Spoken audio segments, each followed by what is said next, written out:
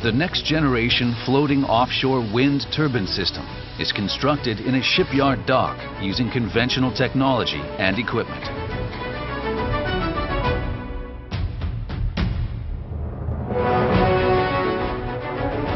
This barge-type floater with a shallow draft can be towed out from port like a ship. It requires a few tugboats to tow it.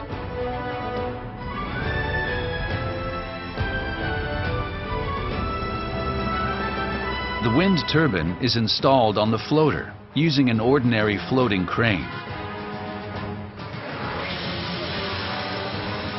The tower rises approximately 70 meters from the surface of the ocean.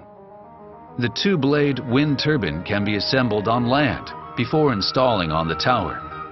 This next-generation floating offshore wind turbine system has been named Hibiki.